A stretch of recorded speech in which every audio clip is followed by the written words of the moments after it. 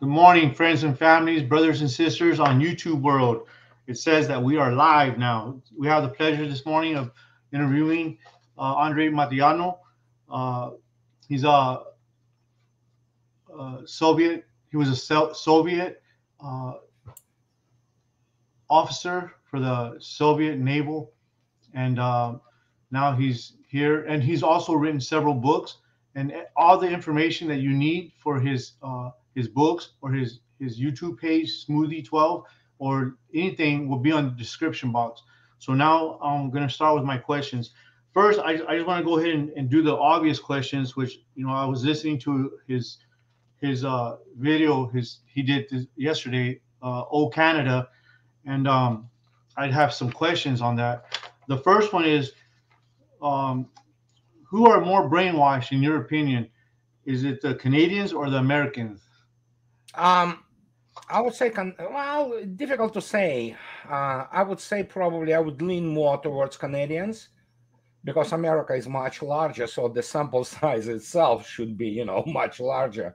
So, but people say that majority of Canadians never voted for the guy in this parliamentary system, which is true to a certain degree. But I mean, you have to look at the generally what is happening right now in Canada. It's much worse than it is in the United States. Granted, all U.S. cancel culture and wokeism and all that, but Canada is just taking the prize here. Now you have this. Right. Well, this morning I was also reading that Justin Trudeau does not want to apologize. The speaker apologized, but Justin Trudeau said, or he's not. He's just avoiding he doesn't want to apologize. It seems like. Justin Trudeau is a coward. I mean, in Yes. human sense, he is absolute coward. He is drama teacher, okay, so who suddenly gets to lead, so to speak, the country with significant population and significant economy. And there you go. He was hiding behind, in some bunker from the truckers, from what I heard. That tells you everything you need to know about. He's a wussy, and he is narcissist, and he is psychopath. So he will be, just misdirecting the blame for everything on somebody else. So that's pretty much it. It's interesting how a lot of these presidents or heads of states are turning out to be former or ex actors or comedians. Yeah.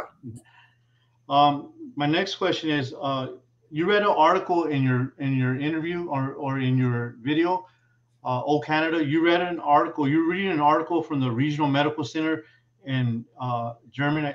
Germany, I believe. That's true. Yeah. Yes, and it said that mostly the American soldiers are the ones that were wounded in combat. Do you think that they were either they were dressed as mercenaries, or they were mercenaries, or under the dressing under the Ukrainian uniform? No, they most likely have been armed forces of Ukraine uniformed, and unless, of course, they are some kind of completely, free shooter, so to speak, they can, basically wear whatever they want. But the point is, it doesn't matter how they dressed, because it's even kindergarten kids understand basically that what you have cadre servicemen, being formally retired, just for the sake of, how to put it politely, for the legend. And they go there, they are country people. The same what happened there.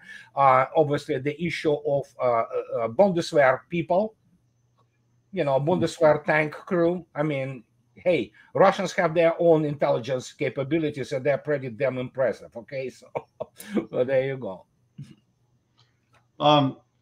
You said also in your video that the Ukrainian war is destroying the EU. In which way do you think that it's destroying the EU mostly? Oh, it's going to break up. It's already in the process of the breakup. And this is funny that in this particular respect, you will find United States and Russia in the same boat, in the sense that once the EU breaks up, which it is, again, you have to remember the first what is called the Angela Merkel called them the lower tier or lower gear, countries of the Eastern Europe. Obviously, we're talking about Poland, Slovakia, we're talking about Hungary and things of this nature. But I mean, they are also primarily more conservative in their outlook, or let's put it this way, more normal. As much as I say, for example, that Polish political elite are absolutely nut jobs. For the most part, the Polish population still maintains, just normal human values, So, and this completely doesn't fit with the cultural outlook of, for example, Western Europe, which for all intents and purposes, I never hit my, not sentiment, I mean, it's done. The Europe, as we know, for example, some of the countries we will not recognize even in the next 10 years, like France. I think so, and not only my idea, they, for example, openly lie about the ethnic and racial complexion of France. We're looking at the immigration and non-native white population of France, probably, which is about 1/3, not 10%. And the same is happening with the United Kingdom. So we will not even recognize, they will not have the outlook of the European countries, except for the architecture, of course. Okay.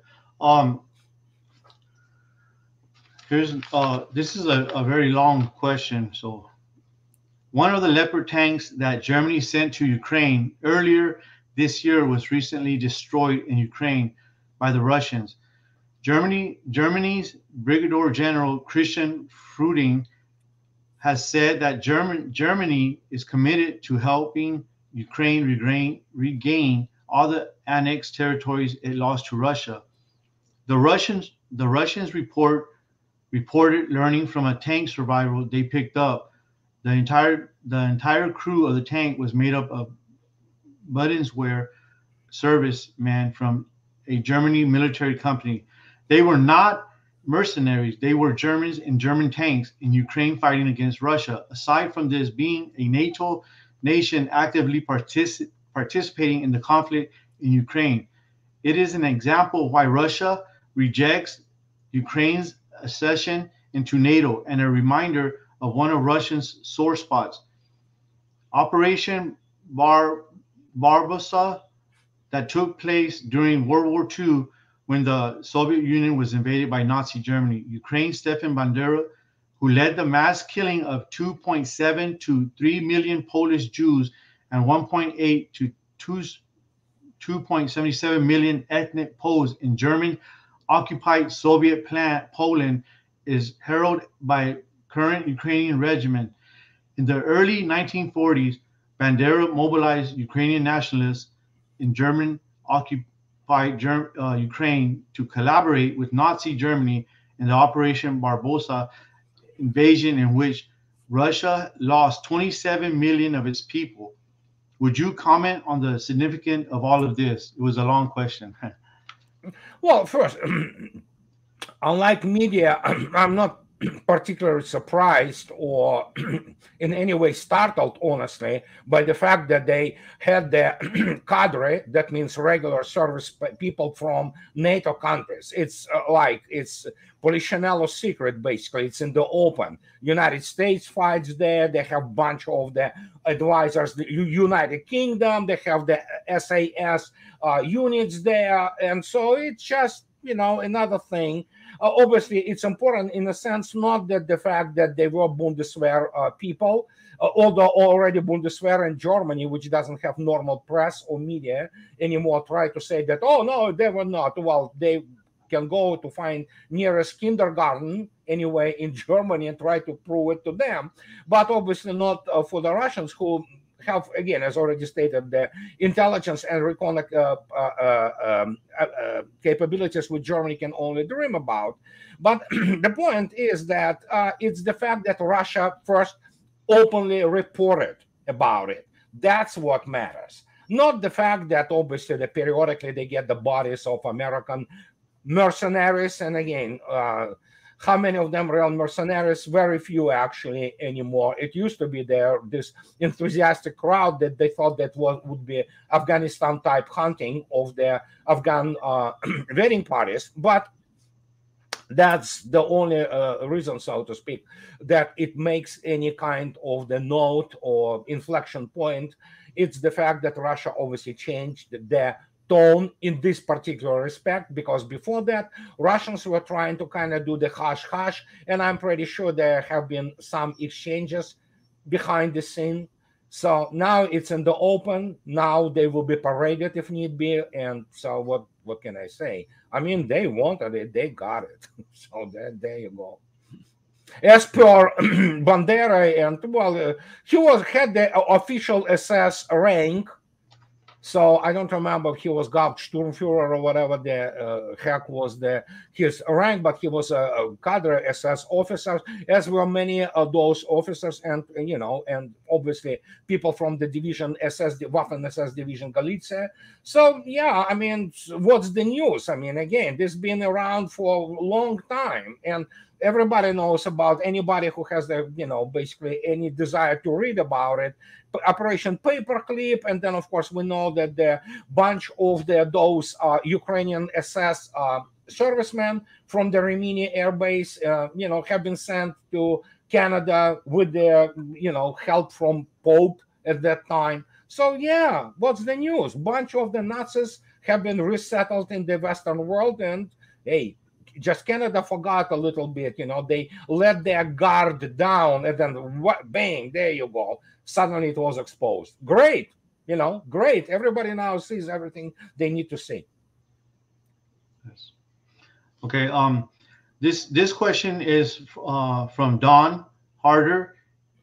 He submits the following question. He is a U.S.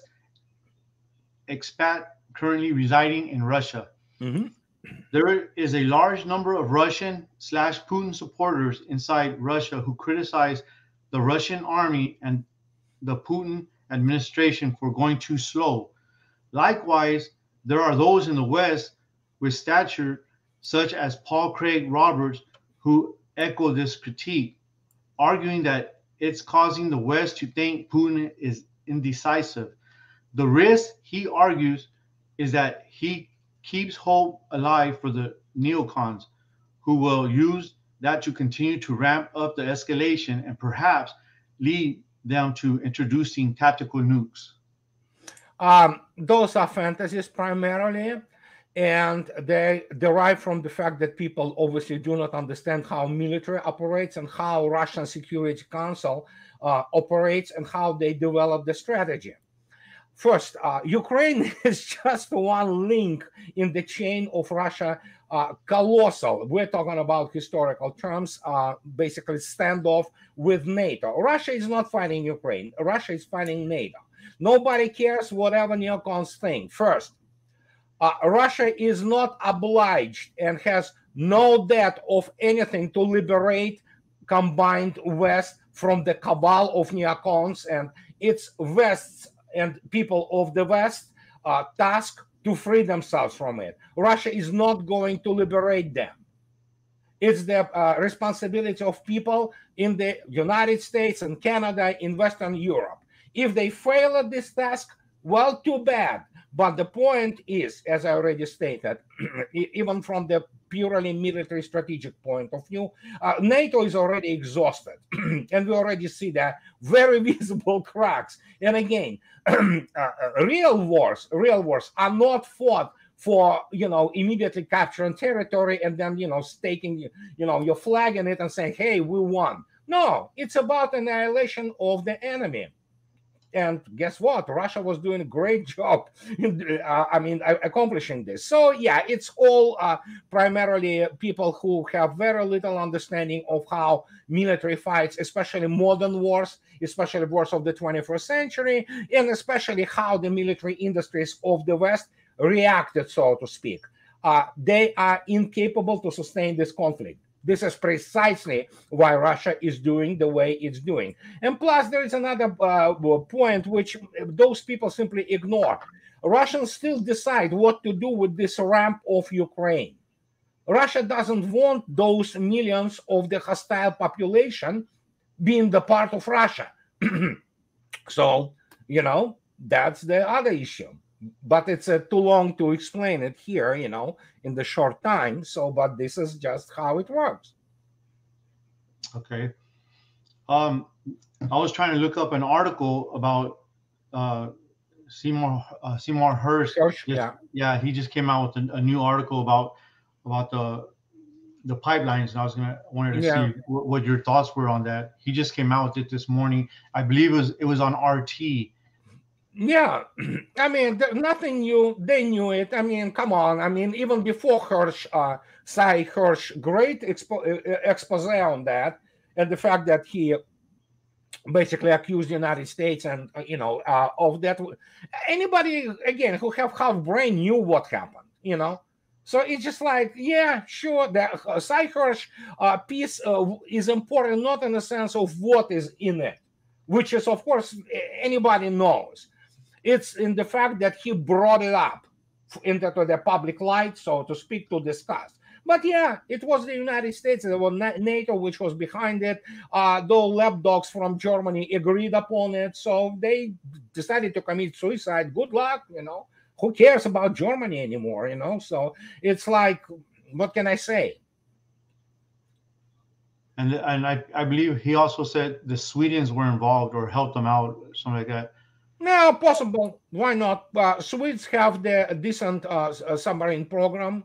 They have decent, generally Swedish submarines of the Gotland class are great SSKs, I mean, submarines. And so they have the good tradition of all those, underwater diversionary frogmen. And so, yeah, very well could be. It makes no difference at this stage. It doesn't matter who and how got involved. I mean, the signal was from Washington, D.C. So, I mean, it just, again, we are playing here the games of the, forms, how to present something in terms of being consumed by the general public. So, there you go. Okay. Also, the reports out of Russia suggest that there may have been a German tank crew operating in Ukraine. Do you believe there are NATO personnel operating in a CQC, close quarter combat? Yeah, absolutely.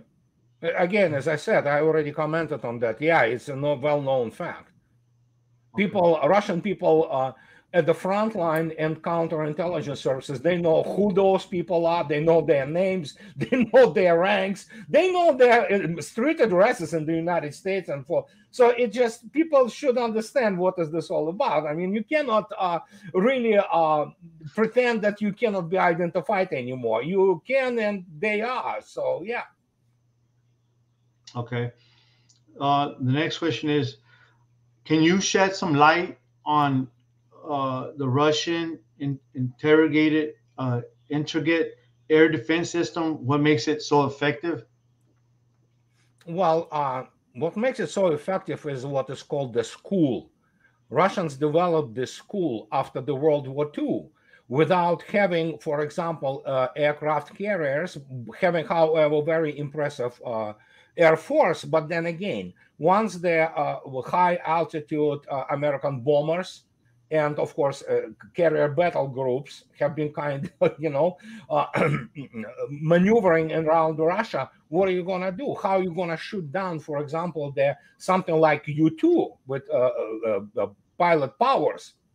You have to develop the high altitude missiles. And that's what Russians have been doing all along. And as a result, they developed and expanded into this field so dramatically that now we're talking about air defense, not just some separate air defense complex, or let alone something about like Iraq. They pretend that they had air defense. They really didn't.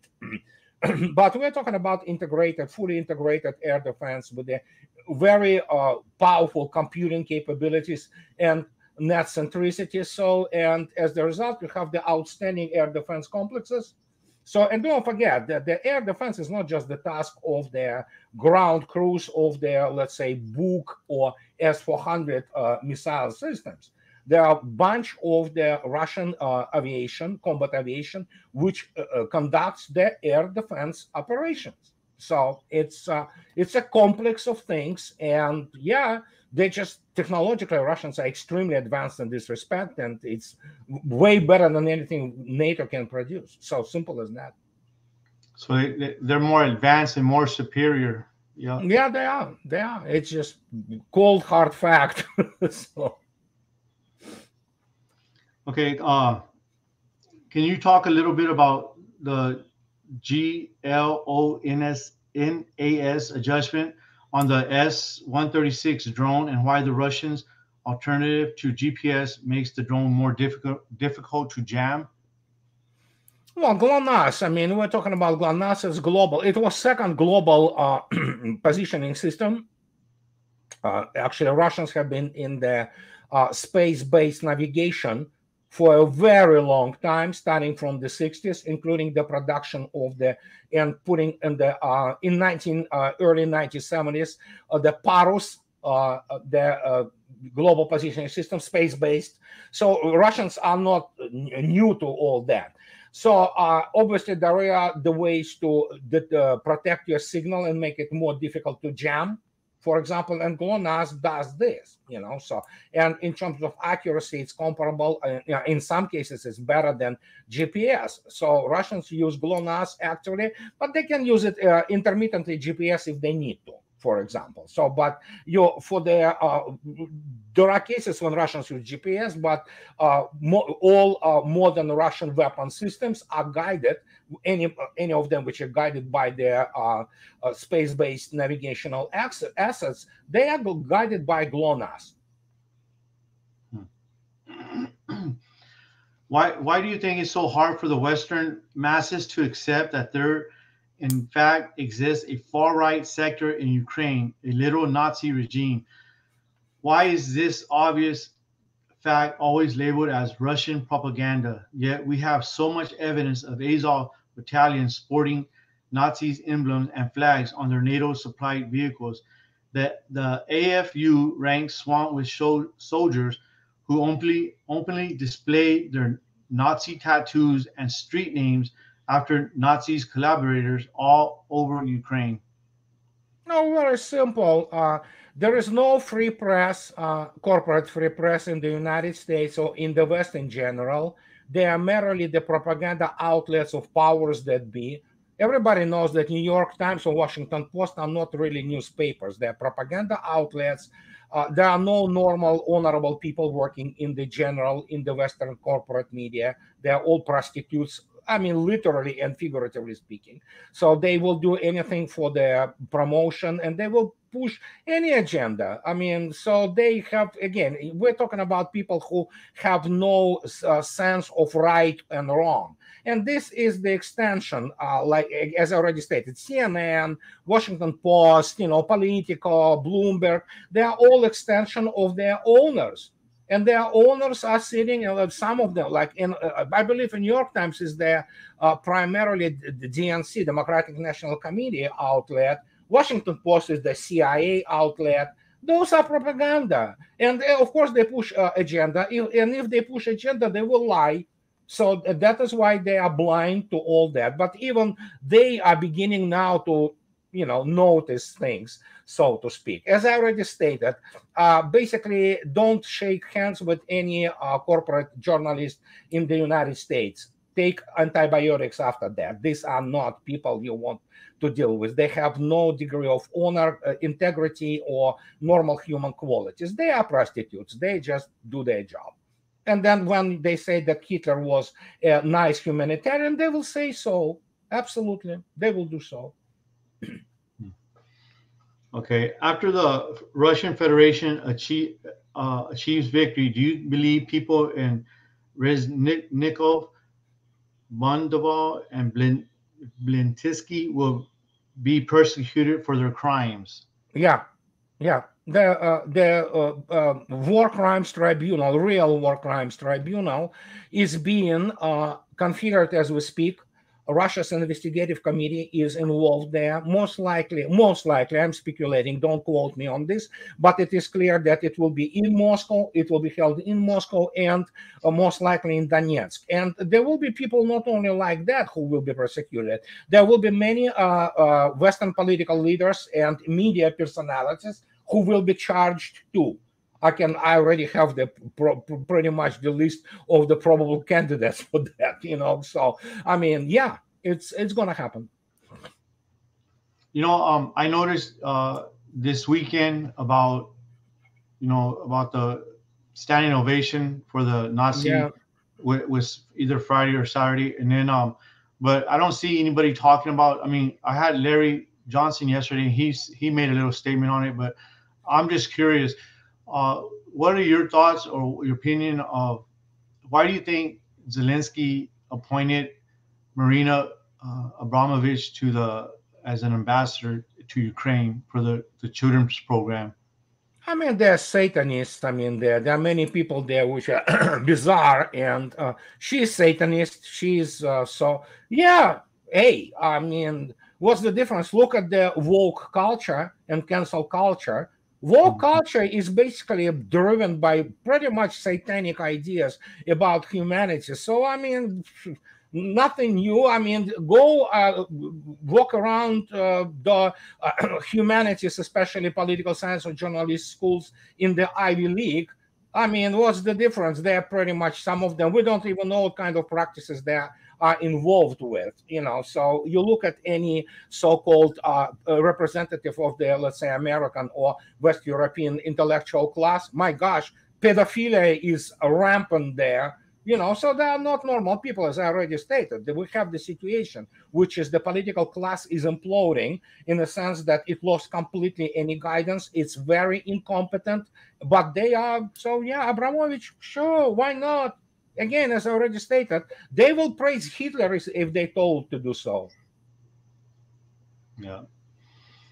Okay, I'm going to take a couple questions from the subscribers, and then we'll let you go because I know you're busy. Yeah. And we appreciate your time.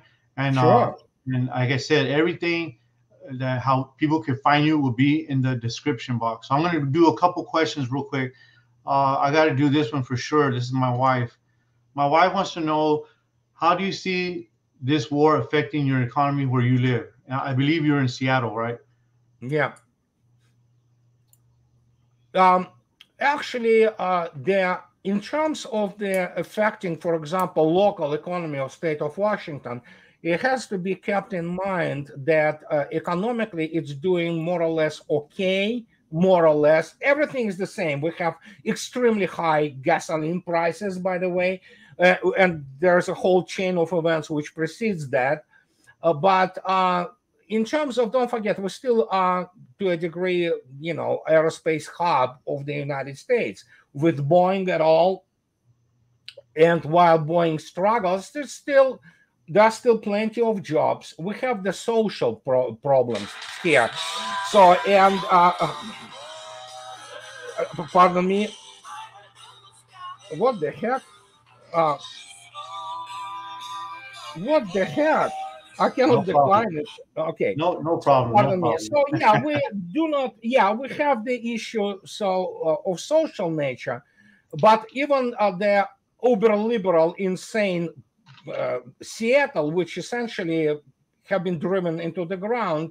Even yesterday, I believe they accepted the fact that they will not allow to do drugs openly on the streets, as it was the case before. Even those woke, what is called lefty liberals, what have you, they do understand that at some point of time, if this continues, and Seattle has been turned into a dumpster, basically, it's going to get them, not only in terms of the elections, but the crime rampant and things like that. So don't forget, this was the place where what was very hotbed for the BLM movement and defund the police, even 3 years ago. Not the case anymore. Evidently, they begin to see the reality. So it's kind of complex issues, you know. So, but so far it is what it is here. I mean, many people will continue to lose jobs, and there will be jobs opened, but there will not be enough qualified people and educated people to take them. So it's a complex situation. Okay, another question is, Andre, thank you for everything you taught me through the writing books. When is the fourth one coming out? And Yeah. then also, since stealth, oh, I'll go ahead, answer that one.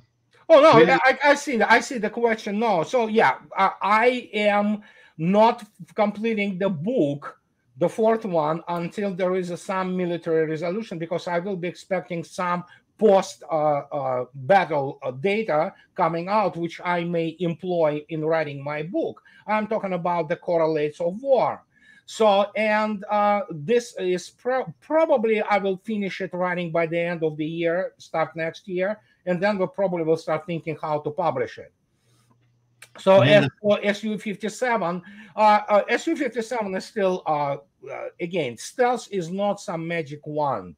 It's merely, under some circumstances, is the thing which reduces the distance of the detection of the aircraft in the radio spectrum. And SU-57 evidently is a tough nut to crack for Ukrainian air defense, or whatever is left of it.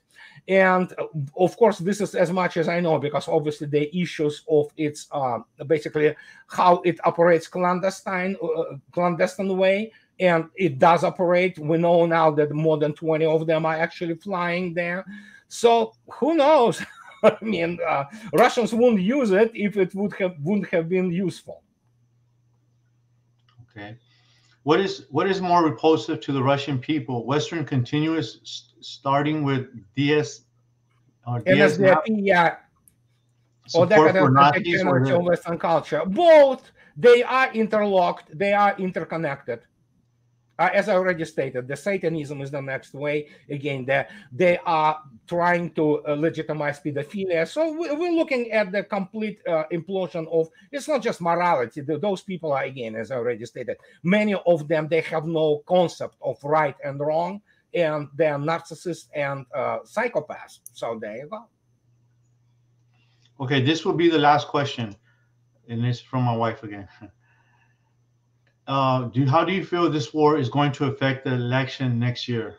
You mean in the United States? Yes, in the United States. Yeah, DNC is desperate to provide some kind of the success, so to speak, and then they will have to provide some kind of the redirection of the blame. Who will take the fall? I think so. Menendez and the charges against him is one of those kind of attempts to divert the attention from Biden administration of the bunch of those people who have no clue what they're dealing with. So that's what it is. Other than that, who knows? I mean, the United States is ungovernable for the last, I would say, 7-8 years, basically. Okay. Well, Andre, we appreciate you. Hope we can do this again next time. Hopefully, my co-host will be with me, so he can help me. I appreciate you. My pleasure. Thank you so much. Bye-bye.